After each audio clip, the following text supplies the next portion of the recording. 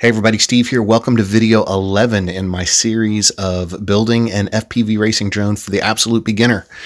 We are going to continue to make improvements on this little 280.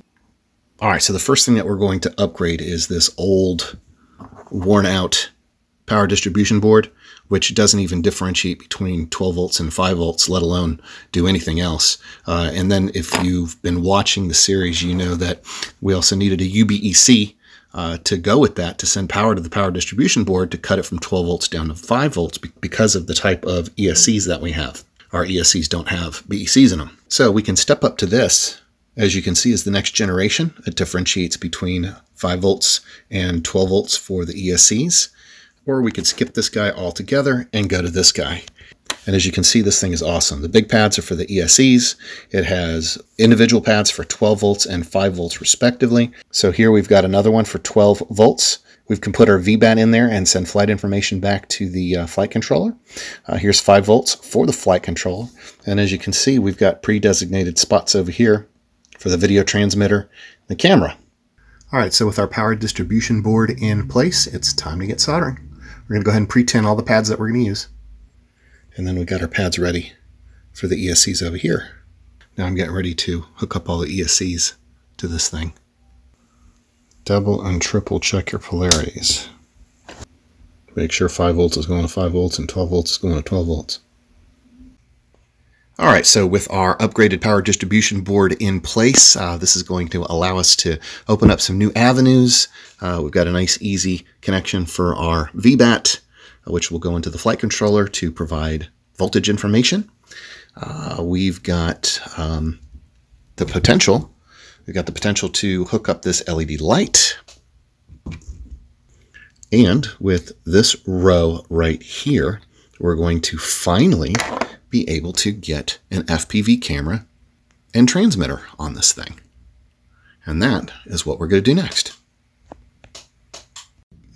All right, so to my pleasant surprise, digging through the bag of the camera and the transmitter, I found this connector right here, which will go to the camera and the transmitter. And it's got 12 volts here. Well, I've already got 12 volts coming out. So all I need to do is just connect that to that, this to this, and the 3 to the camera, and I'm good to go. Camera power. I don't even have to mess with any of these guys right here. I've got an additional 5 volt source that I can add these guys, which are going to go to an LED light on the bottom. All right, so incidentally, if your camera and transmitter didn't come with the nifty little connector like mine did, the connections really aren't that difficult. Here's the video transmitter right here. As you can see, it's 3 connections going to the small pads towards the bottom right here. And also the camera itself has 3 connections that will just be soldered on to there, and you will be good to go. All right, so I'm going to test it, make sure everything works right, adding power via battery. And here's the camera side and the receiver side, or the transmitter side, I guess. Never ever plug your transmitter in without an antenna. You don't want to do that. And then if we come over here, all right, and when we look through the hole, you could see my soldering station right there. That's what that is right there. And that's what the camera's pointing at. All right, so between the connector that was provided and this mount, I'm really impressed with this little 20 some odd dollar kit. I mean, it was super, super easy to install.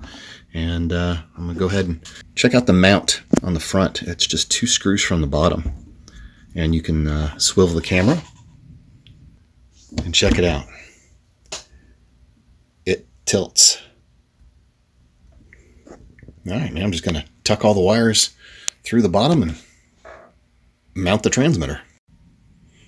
Okay, so we're back together now. And as you may or may not be able to tell, we have a fully functional FPV racing quadcopter here, complete with the camera with the tilt function up front, and we've got our camera transmitter right there and our radio transmitter right next to it.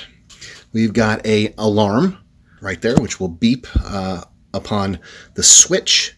So if we lose it, we can throw a switch and have it beep. It will also beep once it gets down below a certain voltage.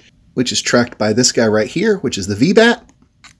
So at this point, I'm going to go ahead and plug it back into Betaflight, and I'm going to run through my entire checklist, make sure we're flight ready, and then there's nothing else to do besides take it out and fly it.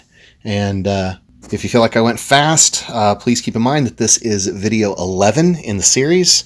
I went fast this time because there are 10 previous videos where I went in nauseating detail about how to hook all this stuff up. So I didn't feel it relevant to do that again. If you're interested in viewing any or all of those videos, please look at the description below. There's a link to the playlist, and from the link to the playlist, you can pick and choose whichever video you want to watch, or watch them in their entirety. So we've come a long, long way on this little racing drone that started life as we started with PPM. We had no lost model arm, we had no VBAT, we had no camera, we had none of that stuff. And all we wanted to do at that point was just make sure that it flew. But it flies really good now. It is nice and stable, stable as a rock. So after we do our pre-flight checklist, we are going to grab the goggles and go out to the park and see how this thing flies.